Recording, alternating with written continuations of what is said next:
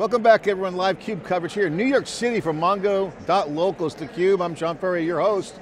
It's a packed house here in New York City as Mongo kicks off a 26-city tour out in the streets, going to where the developers are, not the big conference, one-time thing. It's a big conference in New York, but they're going to take it on the road. We got a great panel here. We're going to talk about schema and data modeling, MongoDB data modeling and schema design, schema list, when to use schema, not schema, three gate guests. The authors are here. Daniel Coupal, Director, Developer Advocate at MongoDB. Welcome to theCUBE. Steve Hoberman and Pascal Desmarets, Founder and CEO of Hackolade, and the authors of MongoDB Data Modeling and Schema Design. We're going to discuss the book and how it fits in today, and also talk about the industry. Gentlemen, thank you for coming on theCUBE. Thanks, John. Okay, first question, who's the book targeted for? Because data modeling, schema design, I'm thinking database, MongoDB, obviously in the title. Who's this designed for? So it's primarily written for two audiences. One audience are going to be data professionals who might have a lot of experience on traditional data modeling, data governance, but need to know how to do this for MongoDB. And the second audience are for developers, MongoDB document developers who very skilled, but they need to know proper data design techniques. I don't know if you guys want to add to that, or? Daniel, you're the MongoDB expert. How did this book come about? Well, Steve will probably have like a much longer story to tell here, but I'll make my story. So Steve, who's been teaching relational database for years, wanted to have a series on NoSQL databases. So he started the series, he has a goal of getting 6 of them, and he created a core that is used in all the books. That's the aligned, refined design. The specific part of the database is, for this one, he needed some experts. So he knew Pascal, and he got in touch with Pascal, and I received a letter from Steve. I registered. I've known Pascal for many years, and I seen that newsletter that these two were collaborating, so I sent an email to Pascal. It's been a friend. It's like, congratulations, you guys you're writing a book together, it's great. By the way, I'm also writing my own book. I had started my own data modeling book at that time. Nice. And Pascal's reaction is like, well, you should join us. And then we had a discussion, and we realized that what I've been expert in was a good contribution to the book. And we divided the work and went on, and to me the collaboration has been absolutely fantastic. So I do consider that day that I read that newsletter and sent it. You guys are all writing books, you're all scratching the itch of data modeling and drinking alone, some wine. You said, hey, let's have a glass of wine together. I'm sure a bottle of wine was involved, Pascal. That's beer. What everyone wants to know. Beer. Okay, Belgian beer, okay. so okay, data modeling is hot right now. You hear people, the model, foundational models. Data modeling is traditional practice that's been around for a while. What's happening right now from the old school to new school data modeling? Because to me the book is about, MongoDB is the modern database platform now. It's not a database, it's many things, and it's becoming a data platform where data modeling and schema, sometimes there's schema, sometimes there's no schema. What's this about? So one of the greatest differentiators of MongoDB versus the other technologies is the document model. It's this ability to store data in JSON, which is very developer friendly and very flexible and powerful.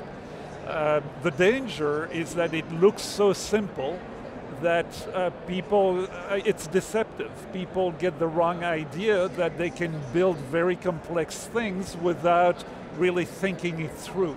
And that's where we come in by saying, hey, MongoDB is great. If you really want to leverage all of its capabilities for complex use cases, complex organizations, you really need to think about your data model so you can best leverage the features of MongoDB.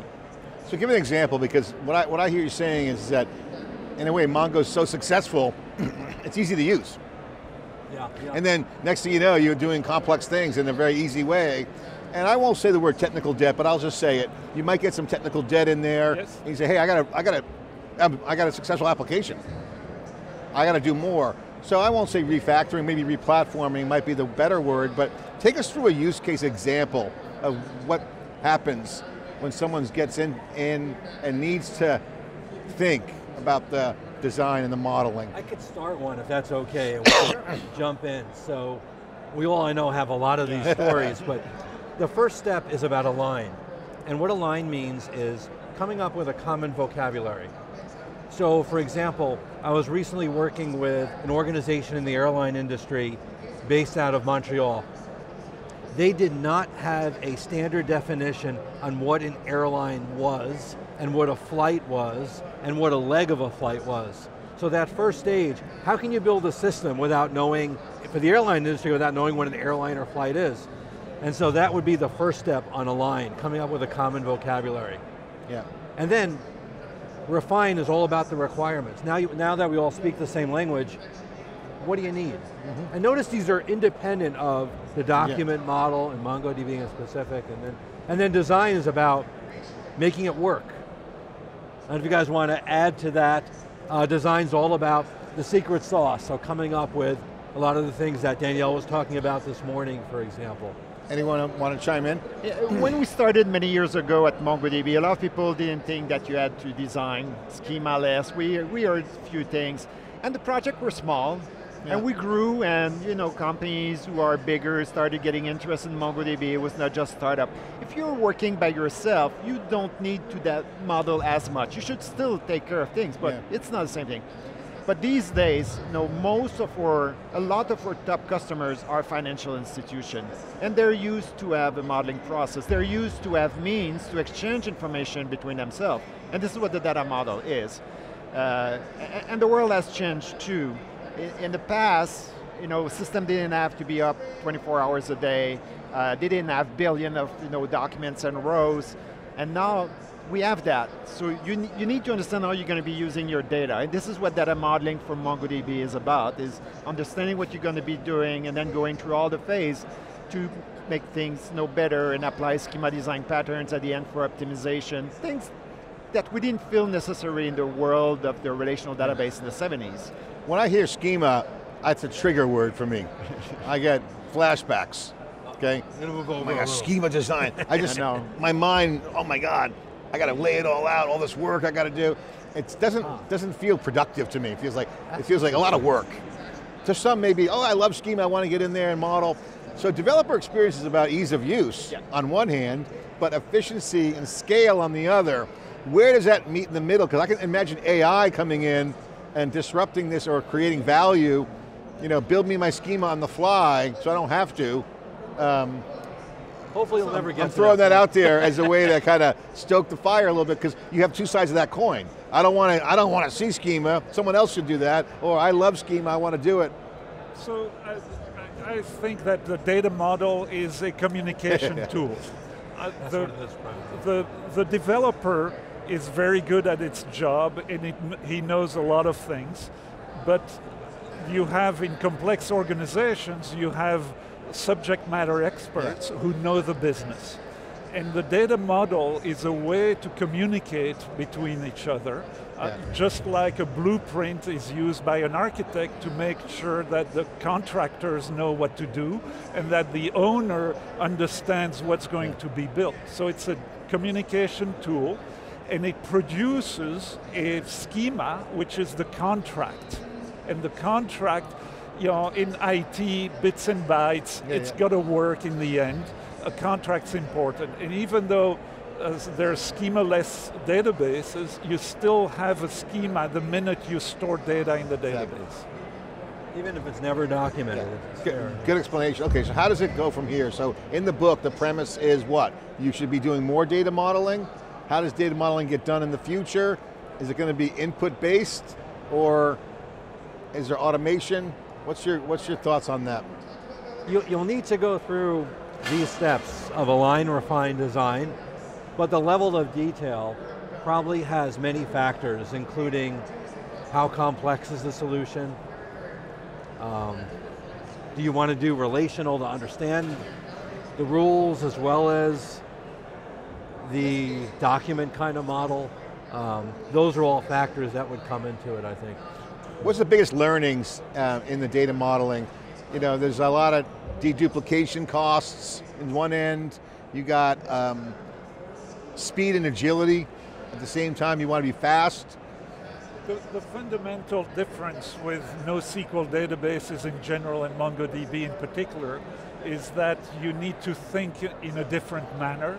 You need to think about access patterns so you can leverage the performance capabilities of MongoDB. And maybe you want to talk about, Daniel, about the different patterns for schema design. Yeah, so the most critical part to get good performance with MongoDB is to apply transformation that we catalog that schema design patterns. And so may include that identification. And in that case, it's a trade-off. Do I want to do that identification so my queries are 3 times faster and I need half the hardware? And I'll pay a price of having a process that does an update once in a while. All these are choices, and you have to be able to make them. I think in the past it was too rigid about things that have to be normalized and like that. But you knew, as soon as you deploy your relational project, someone would come and denormalize something because it was way too slow. Joins are way too expensive. So with MongoDB, I think that's what people learn. And to me, this is also why the NoSQL movement was born. Is there was a need to have way to store things differently that address the problems of the modern world. The modern world has data sets that are like totally like many order of magnitude bigger than what we used to have in the past. And this is where we need to start thinking about the data differently. How are we going to be using it? One last thing, like if we could freeze the size of all the data sets in the world and increase performance, I think we would need to model, because there would be a point that things would be so fast the data would fit. But the problem is that that's not going to happen. The data set seems to always grow much faster than the resource we can throw at them these days. So. It's not a problem, it's an opportunity. It is. I mean, we've been talking about in theCUBE about these new insights that are coming out of this. If you do it right, the reward is new insights that AI will bring to the table. You mentioned, Pascal, you're a fan of the document model. You kind of laid out the benefits. It's almost as if the document model was kind of preordained as a pre-AI mechanism. Because if you look at what's going on with the large language models, it's language, you're in documents. So it's a lot more friendly, the document model, at least in my opinion, to AI. I'm sure you guys agree, or not, we should talk about it. But then you say, okay, how does that scale? Because it's going to be powerful, but there's still other data sources coming in. You have to deal with other data. Yeah, so one of the amazing things of these NoSQL databases versus relational databases is that they reveal relationships that you didn't know existed. Whereas in relational, you're forced to think about the relationships that you want to see in the data. So I think that indeed NoSQL brings... There's no serendipity in relational databases. Exactly. Hence my trigger word of schema design. And this is but I think schema, generative schema could be a technology. I mean, generative AI is something that if you see a relationship forming, this is why I see what you guys are doing as relevant. If I'm a developer building an app and the data's sitting there and there are new connections and maybe neural net connection that's not there, that could be formed in real time and coded at the point of code. It's true. So that's an auto schema creation. Yeah. I mean, I made the term up, it's kind of an oversimplification, but the trend is going that way. How do you set up for that? That's the question everyone wants to know. I want that set up for me so that if I do have that opportunity to create a value proposition out of the data, I want to capture it. That's the big question right now, and nobody really has the answer. I haven't yet found it. It's the holy grail. And even if it goes that direction, we still need to know what is a customer, what is a product, what is a quote, what is a, so there's a certain amount, going back to the model being a communication tool, that part of it can't be replaced by AI, at least I hope not, at least for a few years, but that part is still so important to what we're kind of riffing in real time here, but that's kind of sounds like not a data scientist, but more of a miner, like mining for gold. You're looking at the data, you're looking for patterns. There's coding over the top. That's either auto-generated by AI and or human. And this opportunity to set the table for new functionality, whether you're a startup or a company. And I interviewed a company that your customer, Current, they're a young team. Their entire discipline is code fast, if it doesn't work, come back. It's a two-way door. They go in, they try, they pull back. You know, my generation was, no, my idea is going to run, I'm telling you, it's going to be big. And then, you know. We love that. At MongoDB, absolutely love that because we think we have the best database for that. We have a pattern in the book called the schema versioning pattern where we explain how you can make updates to your schema without downtime. Yeah. And it's something in relational database you couldn't do. You know, a migration and changing the schema was always painful. It's not with MongoDB. Yeah. So for us, you know, all the companies who say, go fast, you know, I'll change the schema, make things better, add functionality, it's going to add whatever, arrays and sub-documents. No, we do that very well with MongoDB. I thought the keynote had a very visionary thing up there. They talked about the role of voice commands. You can almost, you know, hey Cube, get me something. Hey Siri, you know, hey Mongo, build me an app for, so you start getting into this value proposition where it's not so much data science as it is discovery. So like if you have this discovery mechanism, I don't know what to call it, but it's like, it's the data sitting there that has new insights that nobody has. That's where AI is shining right now, is people discovering the use cases. How do you guys talk to other people in the industry who are kind of like locked into, say, relational, or we do it this way. Our company runs on blank. Sorry, we're going to use these databases. Yeah, that's a great question, because people bring with them their experiences. So somebody who's been designing a database in Oracle for 20 years, 30 years, that's going to be a mind shift. Yeah. I think even writing the book, we had those kinds of conversations. I might have approached it one way, Daniel another, Pascal another, so that's not really a technology answer, it's more difficult, more of cultural, more of our experiences. Not easy. I think the data modeling motion is a developer motion. Because you got to foundationally lay out some stuff and let it kind of run. True. Are you guys see anything on the AI side that gets you excited about where modeling can go? Because you hear again, foundation model, you know, training my model. I mean, is there training data? I mean, all this is like, training, I always say it's like pets. You know, the word train, you know, don't I train my dog to jump. Like, I know. Data is becoming that intimate for companies where data is the lifeblood, and you're hearing words like training data, model the data, scale the data, leverage the data.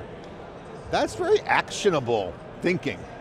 True. And you guys are at the heart of it with the data modeling. It feels like something is in there. Yeah, definitely. I mean, I know from my perspective, how I've been using tools like these language learning models. I use them in 3 capacities. One is, I use them to come up with better definitions. So if I'm working with a university and I have a starter definition for student, I could use these tools to come up with a better definition. I also, when I teach modeling, a lot of what I do is question and answer. So ask these 6 questions, you build your relationship. Possibly, a language learning model can do that for me. See, when you're teaching and you're running your events, now writing the books, what's the psychology of the people in the data modeling world right now? Where are they at? They got to be sitting there saying, wow, everything I'm doing, I got a superpower. I mean, if I'm a data modeler, I mean, you know, it's a lot of grinding, okay? Yeah. A lot of grinding and a lot of great work and getting in the weeds, getting the data, get your hands on it, but now, they're like at the center of the value proposition. Yeah, that's really What's true. the psychology of this persona, the users, the operators, the developers? It's really interesting. I don't know if you guys would like to add to this, but the typical data modeler is us, right? So we're kind of, we're not the superheroes. We Not like yet. to be Not yet. behind the scenes, I think, and we're not the sexy jobs. We're kind of making sure, to use Pascal's analogy from earlier, if we're building a skyscraper, we're probably the ones laying that foundation. Yeah. We're always the unsung heroes, but without us, the building would fall, right? So. Yeah, it's a critical role. I mean, you can't build a building without drawings. Yeah, You know? that's right. Oops, should have put that wall there. All right, final experience. What was the book's, what was the biggest debate in the book? What to take out, What should we to add in? What was was there any like wrestling and like? It was about whether a logical model is truly technology agnostic or not. Yeah, actually. And so, this is an intellectual debate. I don't know how many people are really interested in these nuances, but it brought some interesting conversations. We don't want to give too much away because we actually added comments in here that discussed why we felt differently even. All right, well how can they get a hold of you? Here's the book here, MongoDB data modeling and schema design. How do people get a hold of you guys if they want to reach out? Is there a website, pitch on LinkedIn or? We're all on LinkedIn. Yeah. And the book is available on Amazon. All over the world, Yeah, Amazon. get on Amazon, download it, ebook too, everything, all formats. Kindle, PDF, right? Any format. All the models were done in Hackolade, so Hackolade. And the models, all the illustrations are done with our software, and we have a repository on GitHub so people can get started easily. Did you ingest this into the generative AI in knowledge base yet? Do not scare us. It's definitely going. For the next book, we'll ask ChatGPT For the second to write the edition. next book. Daniel, I'll give you the final word, Mongo. What's the hottest next big thing? You're a devil advocate, developer first, developer-led platform. You guys really have a great focus. One of the greatest things we've discovered this year, it's the team that we built, in which I am now, that specialize in doing design reviews with our customers, or top customers, or strategic customers. And we realize how much value there is in helping them on their data model. Their group would need to communicate with each other, and there's a lot of things they don't really know, and just getting them over the hump of how to do a good model with MongoDB has been really incredible for our organization. And the global distributed system you guys have, great failover, great performance. I mean, it's going to be all the features, and the product. It's going to be a treasure trove of insights and serendipity in the data. So, like I said, get the book. All right, this is theCUBE live coverage here. Back with more here at MongoDB Local in New York City. Packed house. I'm John Furrier, we'll be right back.